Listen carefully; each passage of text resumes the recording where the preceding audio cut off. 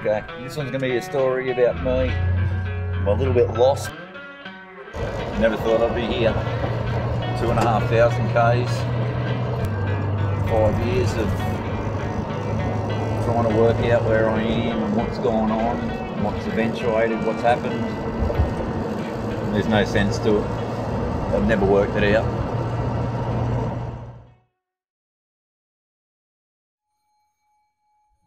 Why do you think he hasn't told you? Probably because he has not wanted to contact me through, you know, the bad memory aspect of it. The progression that was happening, which was doubling in size basically every second day, within 5 to 6 days it would go right around my leg and they'd have to do something about it, which was amputate my foot.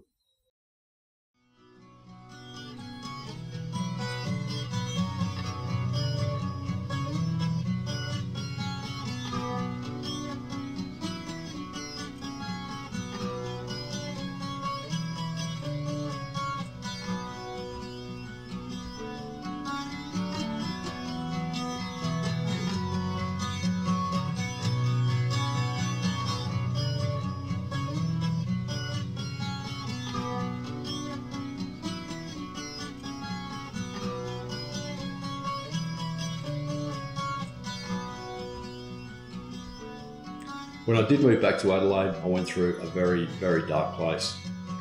Brad was one of the very few people who was just there for me. He rode out that storm. And now that he's going through bad times, it's time for me to do the same for him.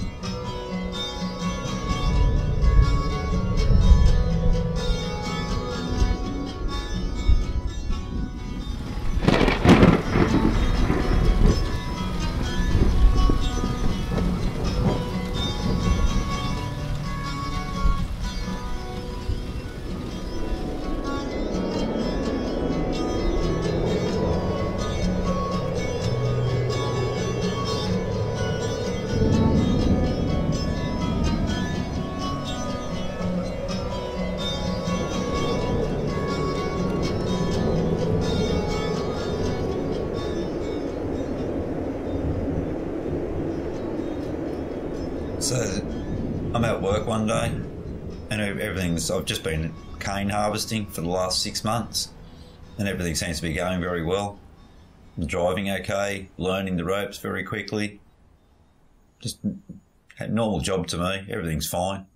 Then all of a sudden I realise I'm feeling a little bit ill one morning. Don't think anything of it. And first bin out of the paddock, I feel a little bit queasy when I leave the paddock. I drive down a straight road and then realise a couple of seconds later I'm off the road and the tractor's not in a good place and I need to get it back onto the road and something's happened. I think I've passed out. I'm not too sure if I've blacked out or I've passed out. I know I haven't fallen asleep because it's very early morning still, the first job of the day. So, of course, the tractor goes off the road a little bit and I manage to get the tractor back on, but the trailer rolls over. The trailer's full of cane. Doesn't do any damage. Makes a big mess, of course. We clean up the mess. The boss isn't very happy. I've just rolled his trailer. I'm not very happy with myself, but more so not happy with myself. I don't know why it's happened. I'm very concerned about this feeling I've had just beforehand and the whole why I've passed out. If I've passed out or why I've passed out. So of course I drive the tractor back to the parking lot and tell the boss, I'm sorry, but I have to leave and go to hospital and get checked out. And of course I turn up at the hospital, I get a few blood tests done. It comes back with a high white blood cell count. The high white blood cell count can mean many different things.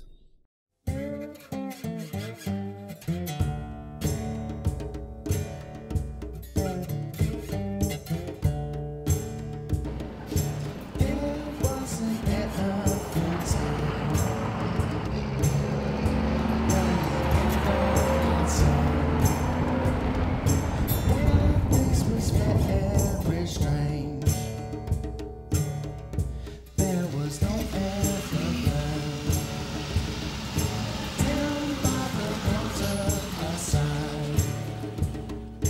when I found out Brad had had an accident at the wheel, yeah, I didn't really know how to take it, you know.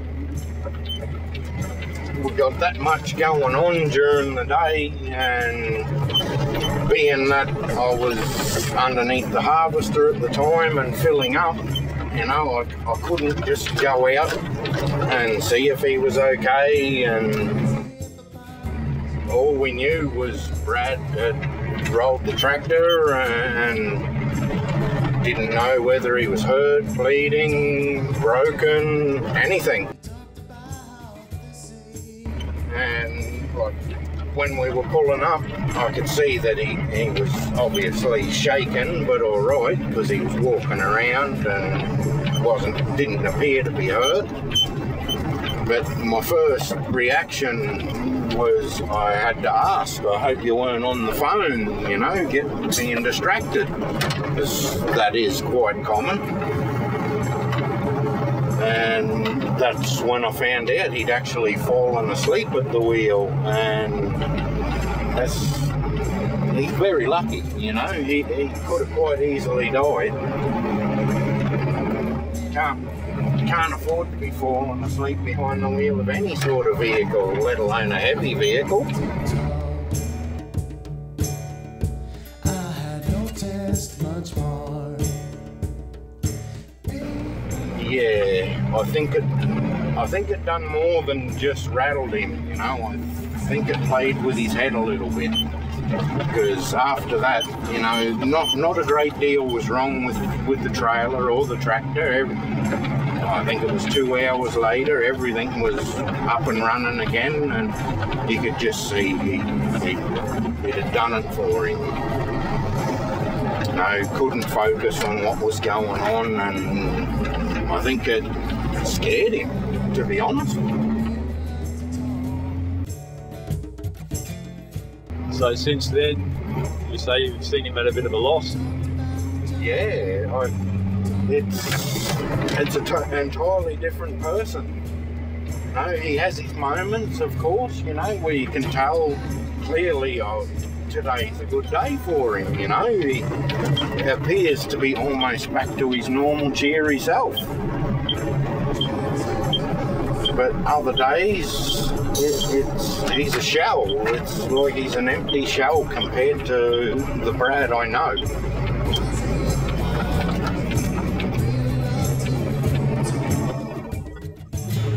He seems to be lacking drive, you know, and his moods, he's not the same Brad. And I know it's not just because of the accident, you know. It can't be.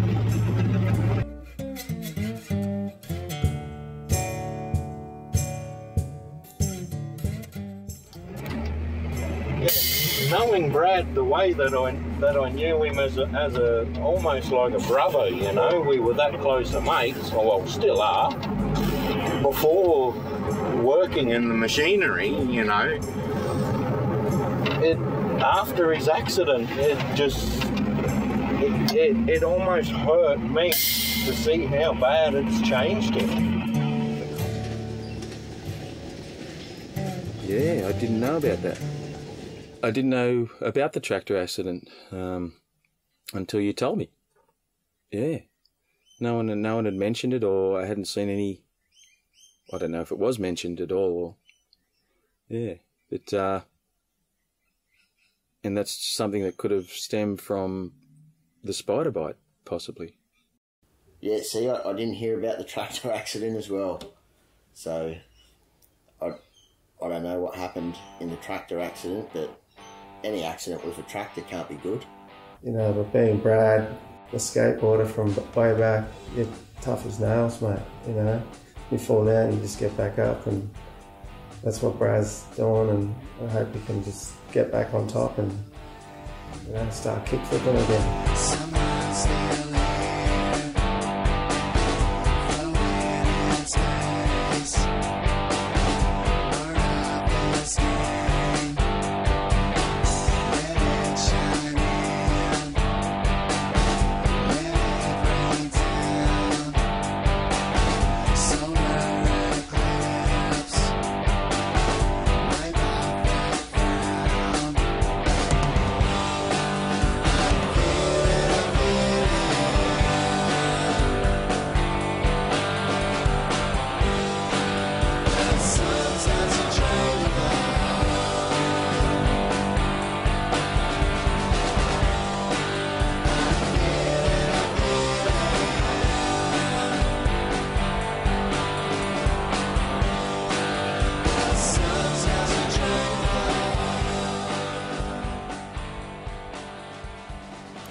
Sjogren's.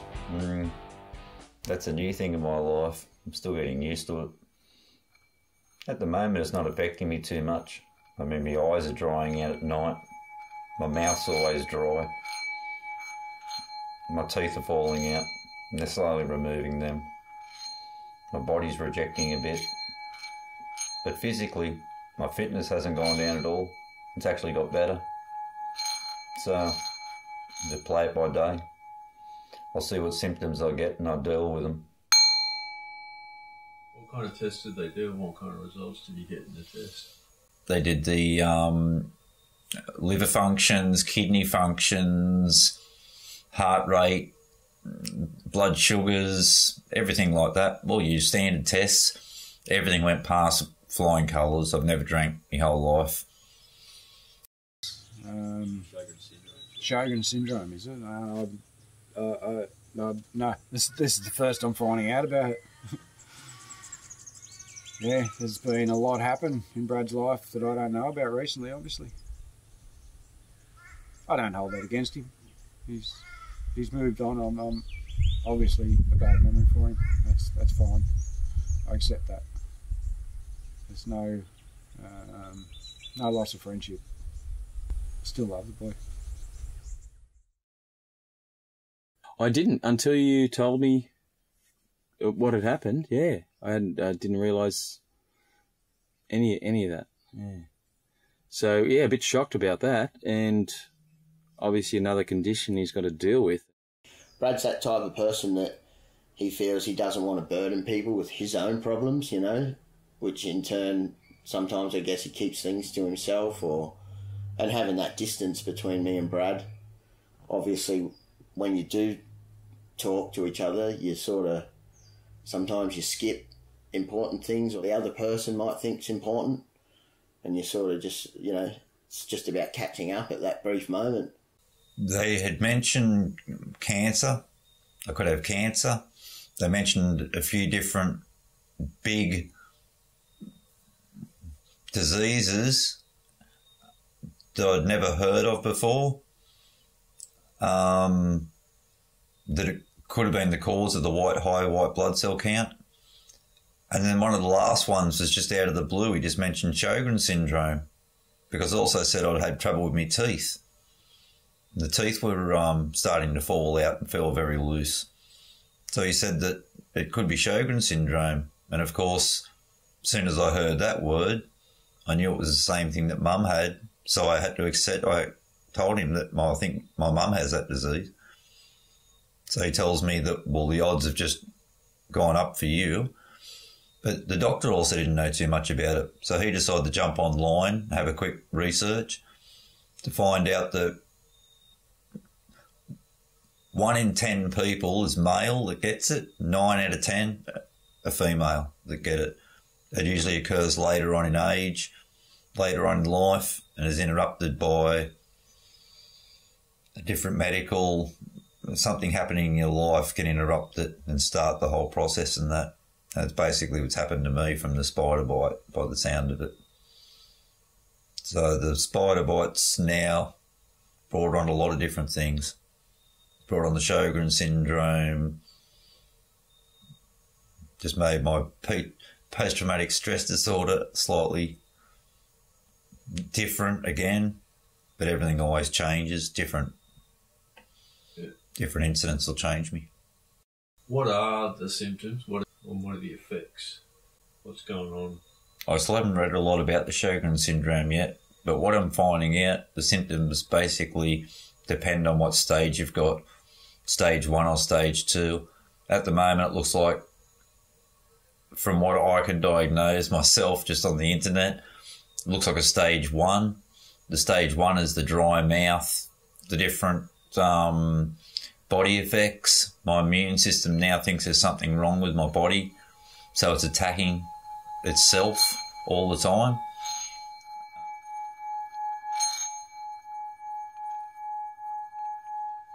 The effects of my teeth are the worst. After the spider bite, I noticed the progression of decay, and they felt sore and loose. It was straight away, within days after the spider bite and all the medications I'd taken.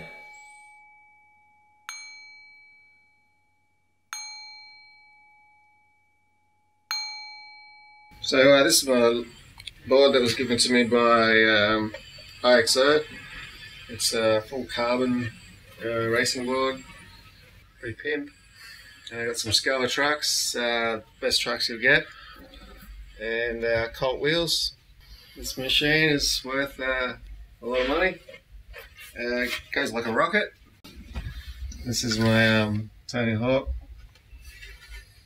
signed by Tony Hawk.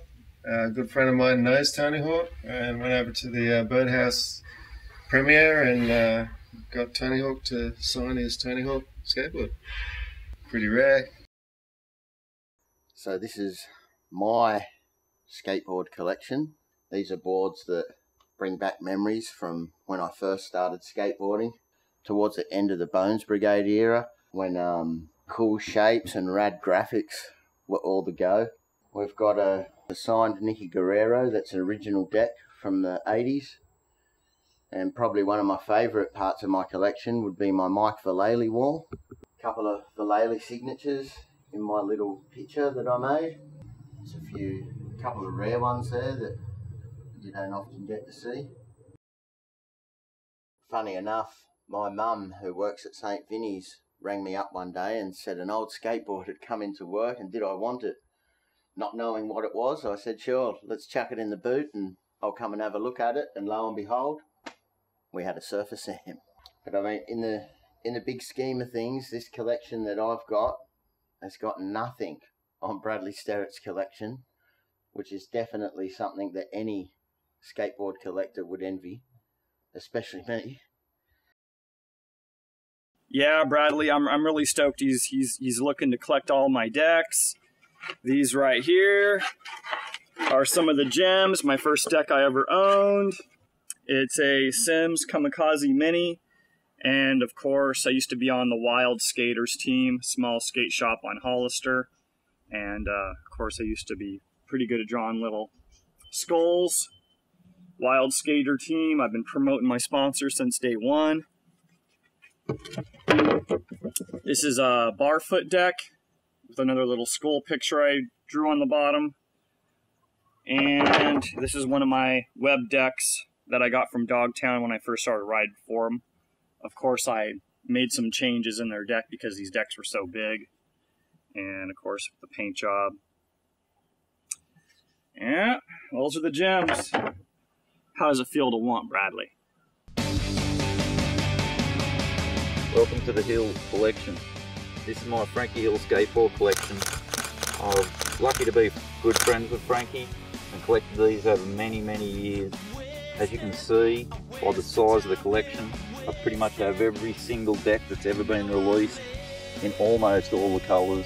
I think there's a few decks I'm still waiting on to turn up, but pretty much what you can see is all the Frankie Hill decks. It's a pride and joy of my collection and I'll never part with it. This is just a section of a huge collection of skateboards you're about to see. This represents about half of our skateboard collection. As you can see, I got carried away a little bit. Yeah, a little bit much. Sometimes we've got to keep ourselves in check with what we spend and what we need to chase. And to be able to put this together is a big achievement. A lot of hard work, but so much fun. And keeps our spirits high. Tony Hawk in purple. It took me a while to get. They sold out straight away. It was a very popular deck, and I ended up having to buy 2 of them from America that were complete. A lot of the boards we got in shrink. We like to get them as new as possible and keep them in the best condition possible. Nice parallel bug there. That was a hard chase down that one. We won that one in a raffle, and we were very happy when we won that one. Some of the graphics, just beautiful pictures, you know, well drawn. And as you're a kid, that's what you wanted to see, your favourite board.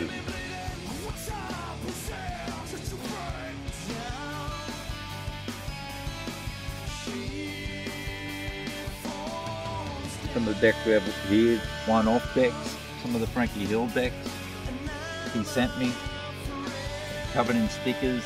They're signed on both sides. Some are hand painted.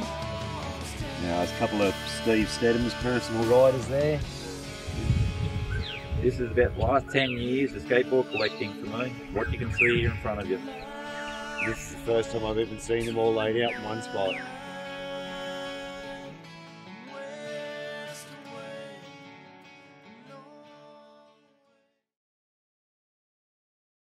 My lung capacity was at 8 litres. All the liver functions come back at 100 to 130% working rate. So everything worked perfectly and fine.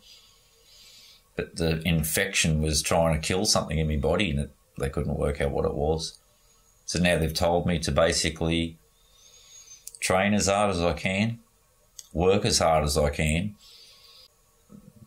At my age of 46, I feel a bit creaky, a bit groany, but if they tell me it's helping the disease and stopping the progress of it, so be it. I'm going to take that over medication any day.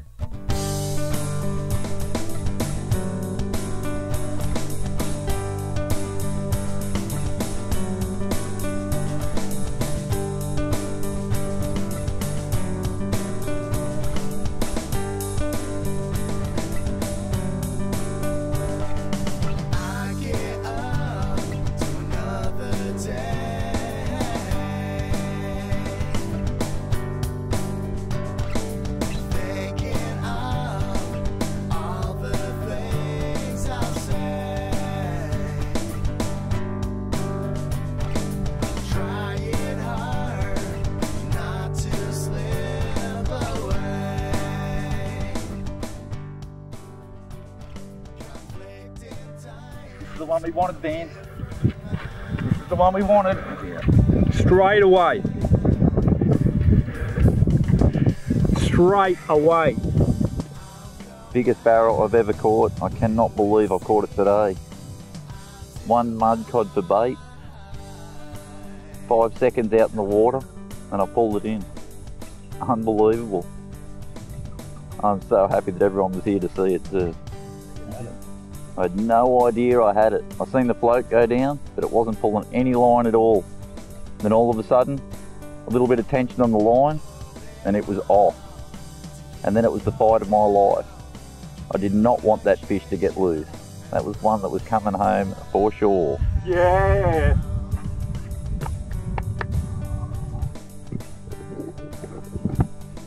Get that, mate. Got it out of his mouth. We'll get it back in there. This is a big fish, Dan. This is something I've been waiting for my whole life.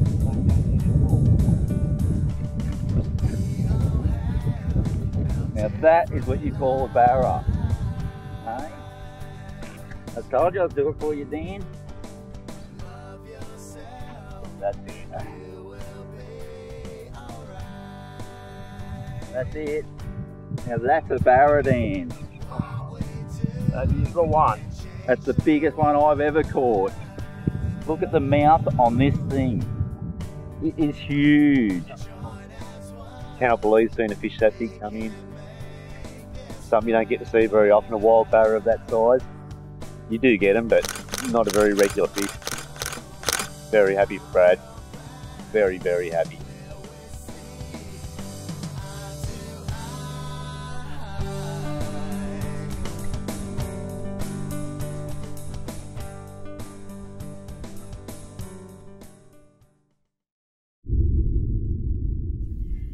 And he just looked at me and said, I just wanted to be so happy when I left here.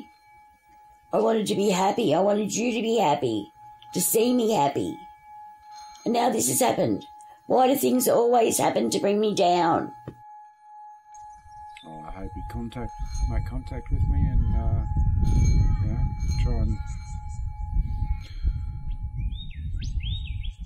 maybe get over his past.